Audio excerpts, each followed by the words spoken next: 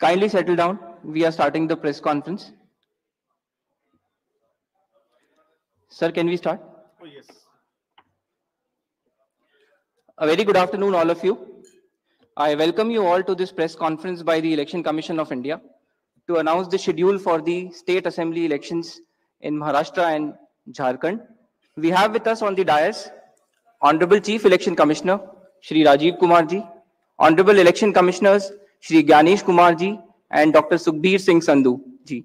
We also have with us on dais Senior Deputy Election Commissioners and Deputy Election Commissioners of the Election Commission of India. I am Anuj Chandak, Joint Director Media for the Election Commission.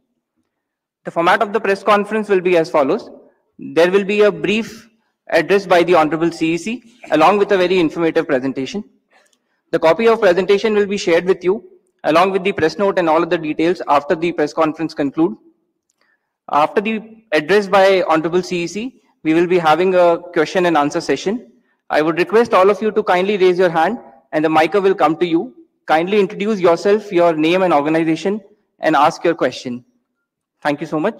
Now I would request Honorable CEC to kindly address the media.